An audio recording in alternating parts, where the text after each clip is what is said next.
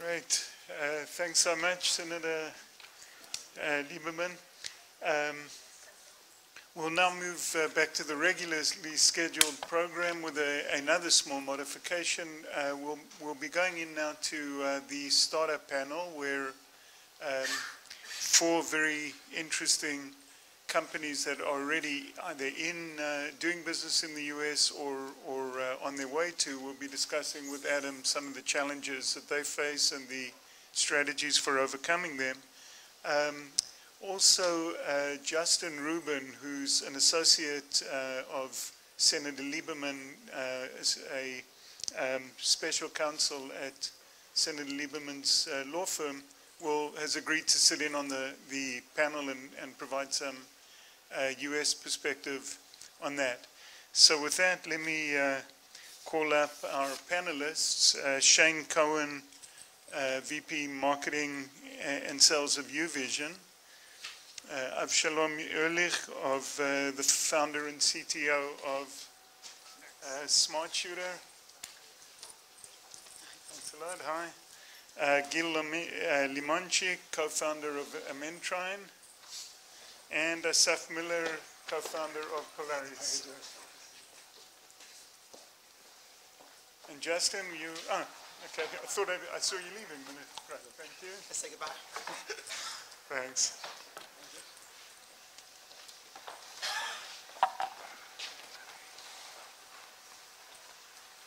Okay, Gideon, we have 40 minutes, is that right?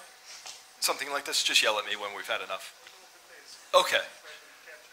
Okay, so we'll start off by giving you each just a couple of minutes to talk about the company and yourselves, and then I'll move on to a series of canned questions that I've got. If it strikes you and you think you want to add something, feel free to do so, and if not, let it pass by, no problem.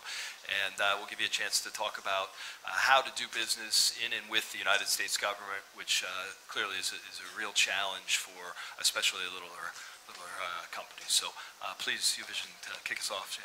Okay. Good afternoon. My name is Shane Cohen. I was 25 years in Israeli artillery.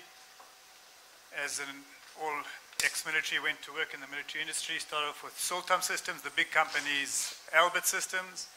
And in the past 2 years, I've moved over and started off again with a small, you can call it a startup when you compare to the big companies, UVision.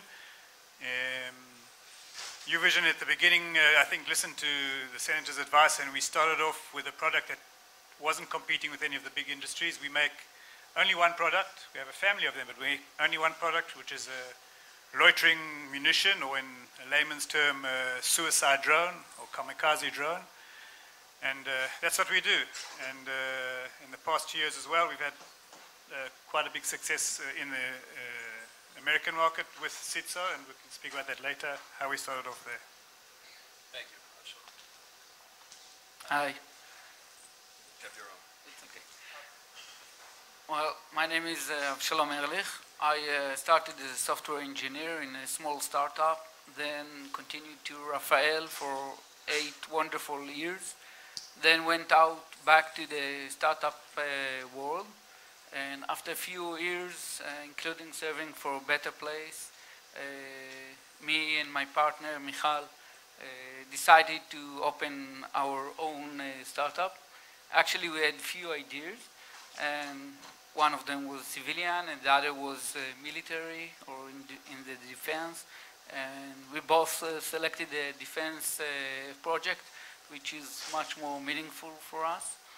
And we established a Smart Shooter. One of the first partner was Abraham Azor from Rafael, many years in Rafael.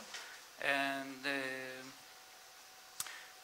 we established a Smart Shooter in order to increase the lethality of the soldier and its survivability by enabling that each shot will hit the target with no misses, which means no collateral damage. The system is really sophisticated, mainly computer vision and electro-optical technologies. We have a great team, 40 people seated in Yagur. The company is private held even today.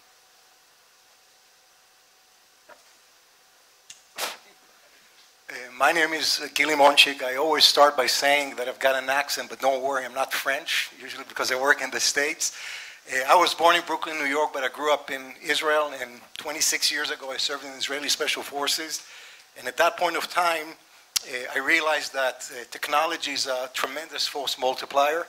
I left the service and I moved back to the States, and I worked for a company that when I started was tiny, $20 million in losing business.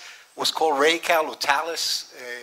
And we won a program with the U.S. Special Operation Command to develop the multiband inter-intra-team radio. It was the first software-defined handheld radio that was developed between 1997 to 2000.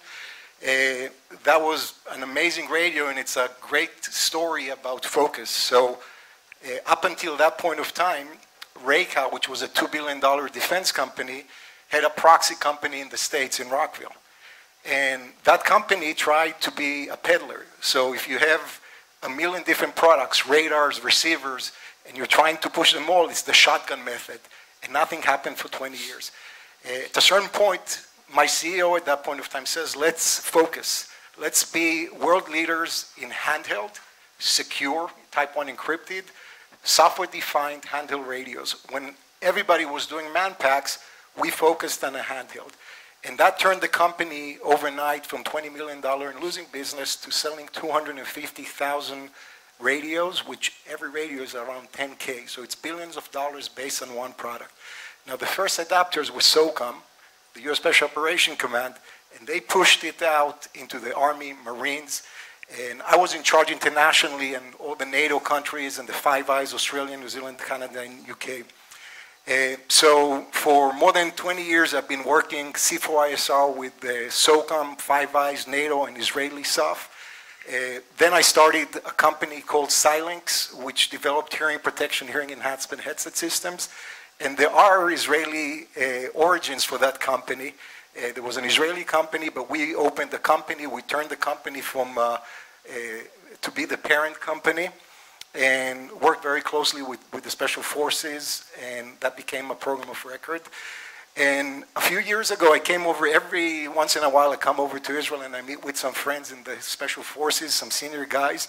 And a friend of mine 3.5 years ago told me, Gil, I work closely with the guys back in the States, but please go back and share knowledge. And tell them that every time we try to operate clandestine and leave Israel in different ways, helicopters and vehicles, the Russians, the Iranians, and Hezbollah know. So the Russians, Iranians, and Hezbollah know. That was 3.5 years ago. And he told me, Gil, tell your friends to get a spectrum analyzer from Roda Schwartz, buy a DJI drone with a FLIR camera, and tell them to try to infiltrate. One force will mimic the enemy, another force will mimic the force that is trying to penetrate, and good luck. So in the States for 16 years, we've been fighting a vicious enemy, but we've been fighting cavemen. And a new generation of operators and commanders was brought up on fighting cavemen, vicious wars, but not near peer. And we kind of fell asleep, the same way that Israel fell asleep in Lebanon with Hezbollah initially. So we fell asleep and we forgot that they're near peer guys. So this is a big opportunity. So 3.5 years ago, he told me we can be detected when we push to talk a radio. We could be seen by thermal night vision devices. And he spoke to me about a small company, a tiny company from a kibbutz that is developing cloaking technology, multispectral cloaking technologies that can make them disappear. And I heard that, and I said, you know, that's amazing, and for me, that's the due diligence.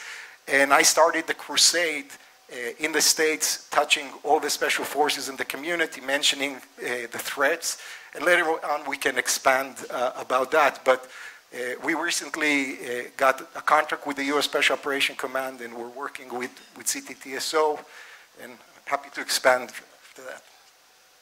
Let's give Asaf a chance too. I don't have Gil's accent, so please excuse my rusty English.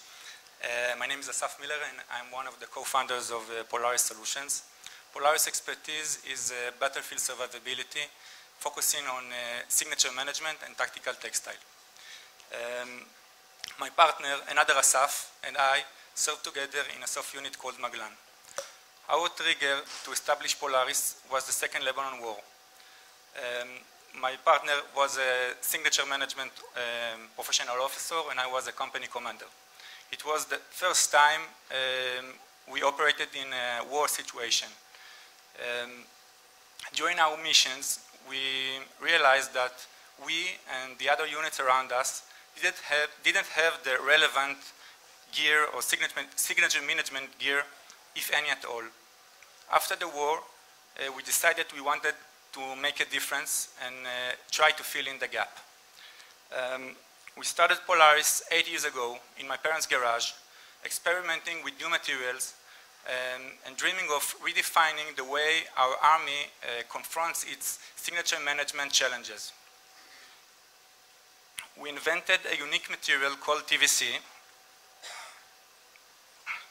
This is TVC, right? Which enables reshapeable and multispectral concealment. From this material, we manufacture a variety of products, from sensor covers to snipers, recon teams, and vehicles.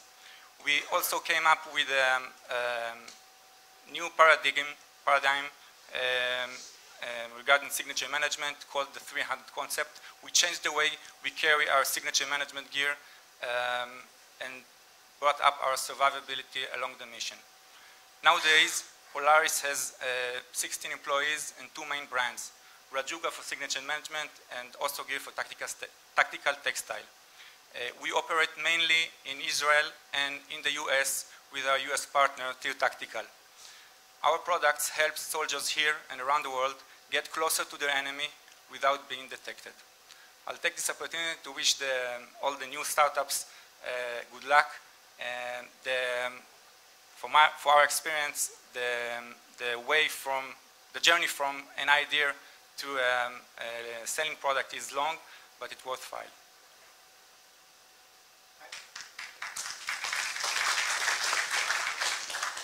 Justin Rubin, I will be quick because the Senator already talked. I work with former Senator Lieberman, and I myself spent 6 years working for the Army and looking at what the Army wanted to be and grew up and looking at these situations. And what the Senator and I do is we help companies, both US and Israeli, navigate the government, work with both Congress and DOD, and build relationships and understand how things work. And we came to Israel for the first time 2 years ago looking at this, because as the Senator had said, I had worked for the Army and we'd seen the underfunding of modernization. And we saw such a great opportunity working with Israeli companies and seeing these companies up here, seeing the exhibits out there. We were excited for the opportunity to help bring solutions to the US and to help promote the Israeli brand and do work here. Thanks, guys. Starting up a company in any space is very difficult. Starting it up in a defense or national security space is extremely competitive. And being an Israeli company with the biggest market in the US adds another layer to that. How do you overcome the challenges? What did you find were the most interesting things that you needed to accomplish in order to be able to sell in the US? Shane? I never started a company, so I think the guy who got the most clapping of hands deserves to give the first answer. Okay, Asaf, go ahead. So I think the one thing we need to understand that we thought we understand our challenge, but the challenge in the States is different operational wise. So you need a local company that speaks the user's language, not just English, and transparent and take your product and make the changes that the end users in the US will want to embrace. So it's not copy paste. You need to adjust yourself. So they were really product development challenges, not policy or other constrictions. So you wanted to tailor your product better for their customer. You didn't have to overcome regulatory concerns or policy or things like that. It was really targeting your product to the customer needs. Exactly. Avshalom? Well, we started a few times to enter the US, and we found it very, very difficult for a small company. First, we thought that participating in a few shows and showing our product is enough. Soon enough, we heard it from many directions that that's not the right way, that we must have a presence in the US It can be our company or a strategic partner or something like that. We are still not there. We are still looking for the right way and the right partner. Last month, we had a really great demonstration to the CTTSO with the IAI and ELTA. It was anti-drone solution, and it works really well. So maybe that will be one of the ways to start. But we found it really difficult. So a few of you have mentioned partnerships. Gil, it can be a little scary for a small company to partner with a large defense contractor, regardless if it's an Israeli or an American company. Do you have any advice for some of these guys who are thinking about doing so? First of all, I think they need to find smaller companies to work with. I think the big companies are initially very hard to work with, and the sale into a big company, there is the non-invented here syndrome, and it's a complex sale. So I would try and find a smaller company that has got presence with the U.S. Special Forces, works with the first adapters. And I wanted to give some tips to the guys here. I know many Israeli companies for many, many years, and the U.S. has been an untapped market for them. They always fear. They are always afraid from the States. Many Israeli companies are also used to the U.S. DoD prior to 9/11. Prior to 9/11, if you were not part of a program of record, even if you had the best things since sliced bread, you could not penetrate. But after 9/11, everything changed. And even if you won program of records and you had a better product, even if it was 60 or 70% here today, you could penetrate. So I'd like to talk about a strategy to help Israeli companies and startups. So first of all, I recommend reading a book called Purple Cow. It's translated to Hebrew. It's called Paras Gula. And Purple Cow, the author, is a marketing guru. His name is Seth Godin. He lives in Manhattan. And one summer, he travels to the countryside, and he suddenly sees a cow. And somebody who lives in Manhattan or Tel Aviv suddenly sees a cow. He says, wow. And then he sees another cow, and he says, wow. But after 3 cows, there's no wow factor. And suddenly, he sees a purple cow, and he says, wow. So a purple cow is an analogy to a remarkable product. So first of all, in our day and age, there are many cows, regular cows, and you ignore ads, you ignore commercials, and the only way is really so a purple cow represents a wow thing, a remarkable product, or remarkable service. And examples for a remarkable product is the iPod that Apple did. So everything about the man-machine interface, the packaging, Bose Quiet Comfort headsets that came out in a nice case with courtesy cards inside. So first of all, Israeli companies need to create a purple cow to understand that they need to be snipers. They need to focus with one unique, remarkable product. And some companies have got, like Smart Shooter, for example, they're very, very unique companies. And once you've got this purple cow, it needs to be everything. You need to create a brand. You need to Americanize the product. You need to have a U.S. presence, and you need to work bottom up the special forces and from top to below. And the special forces are the guys that can make things happen and push it later on into the majority in the special forces. So I believe, first of all, not using the shotgun method, focusing. And what Leonard Cohen, the singer, once used to say, first you take Manhattan, then you take Berlin. So Israeli companies first focus on Manhattan. After you take Manhattan, believe me, all the rest of NATO will fall through the Five Eyes. So focus US only and only US, because you've got limited resources. And the upside you get in working with the US is 100 or 1,000 times more than what you work with Poland or with Germany or UK. So start with the US. Focus there. Everything else will fall into order after that. Well, that'll help me segue, because cash flow is a struggle for every startup, really. How do companies in Israel go about securing seed funding and growth funding? Can you give some advice, maybe Shane or Justin, some of the things that you do to help that process? Again, you've given me an easy question, because my answer for my company is that we're privately owned, so we didn't have to go go out and look for investment. But when we went into the US market, as Gail was saying before, in order to penetrate and to get into organizations such as CTTSO and receive their funding,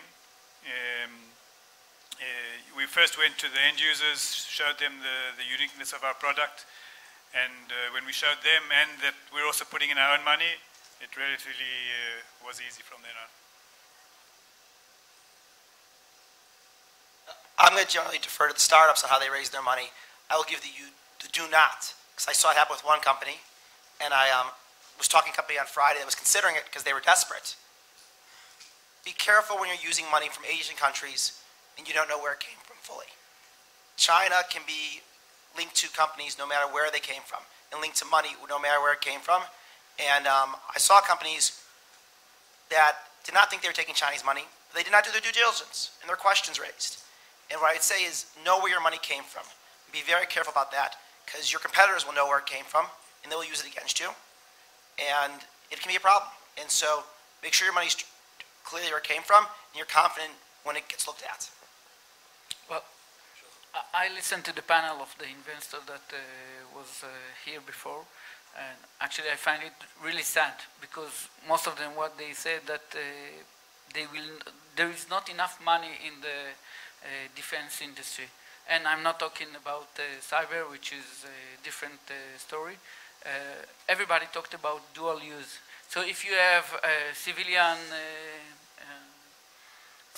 product, it can be okay. But then there is the paradox that you cannot be focused on military and civilian market at the same time.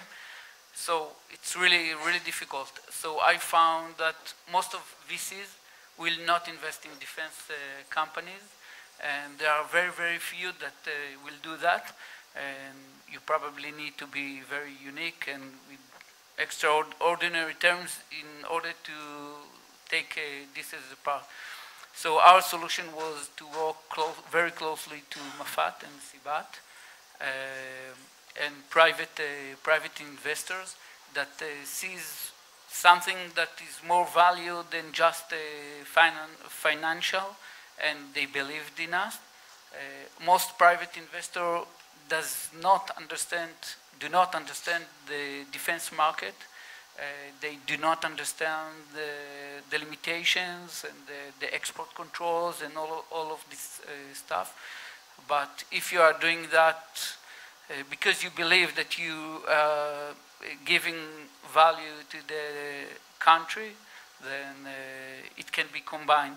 I believe that there is money in the defense industry, but it takes much more time than in civilian markets.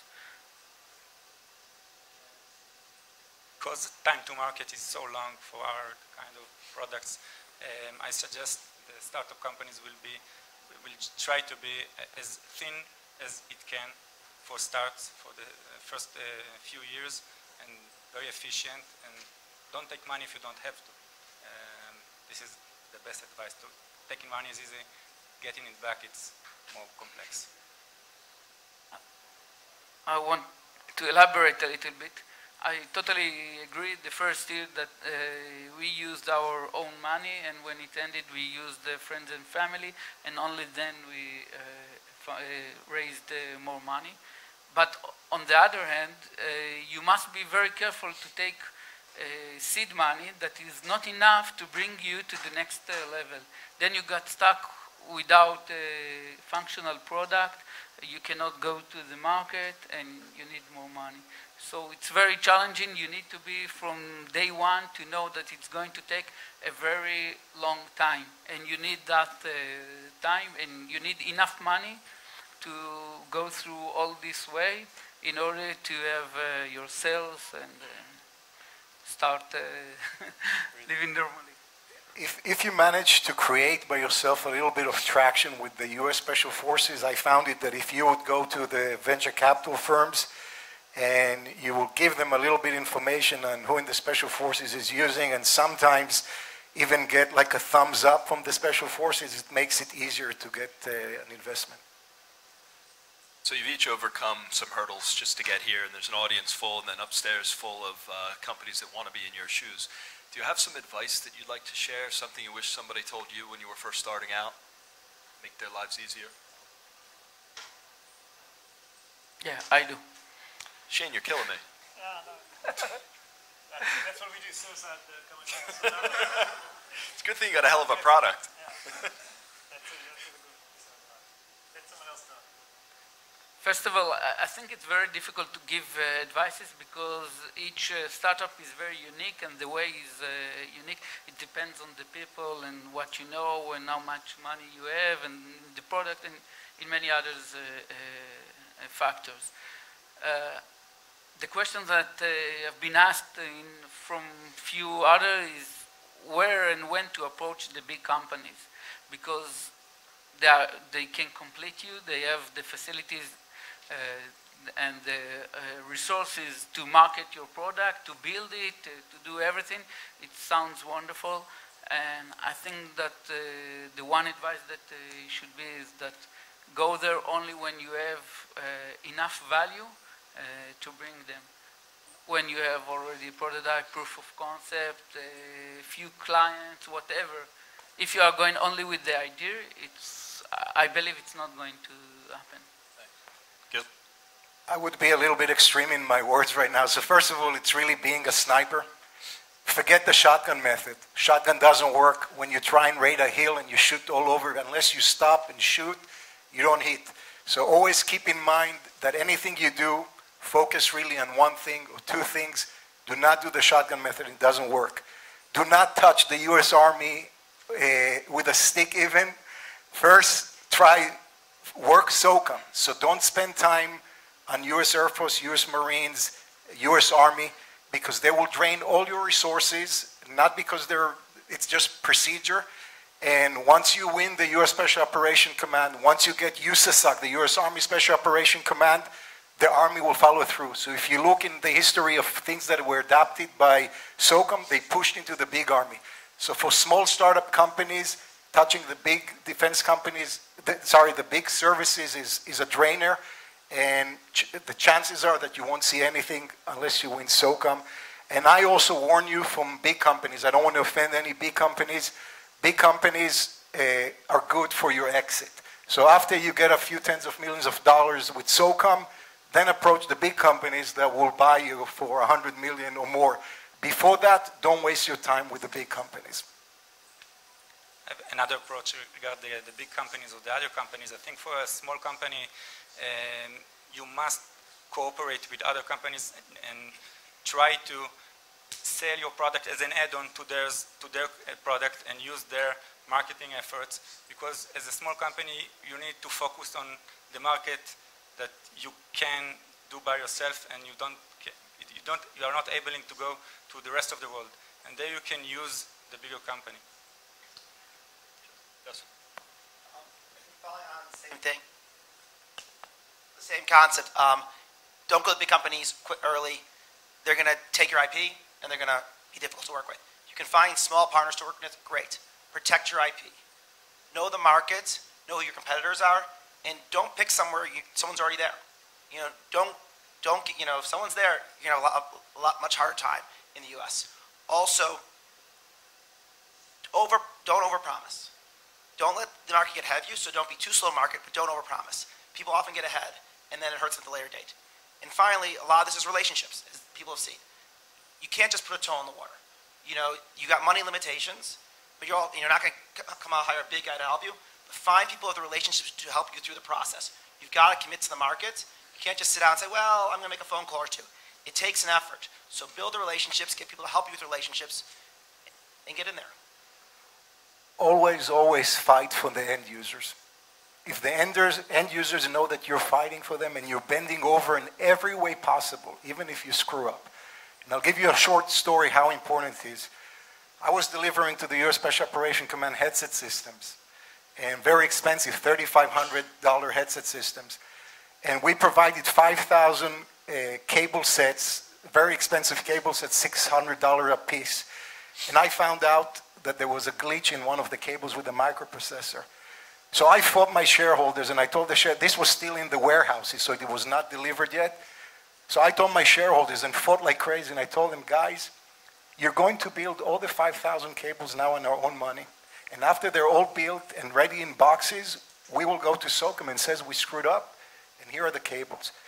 And that's what we did. We went, we built all the cables. I went to SOCOM, and SOCOM said, Gil, thank you very much. And they bought all those cables. So I didn't have, so all the 5,000 cables, we didn't pay for them. SOCOM said so. And then we got a lot more sales because you're honest. So if you fight, and it's a small community, if the guys know that you're fighting for them, they will make you succeed. They will always make you succeed. So that's one of the best recommendations I can give. Thank you. I appreciate all the answers and all the advice that you have for the startups that are coming behind you. Please, if you can, stick around so they can grab you on breaks or afterward to learn more that they didn't get a chance to ask now. Thank you very much to the panelists again, and turn it back over to Gideon. Adam, thank you very much for all the work you guys. I wanted one more word, so yeah, I know.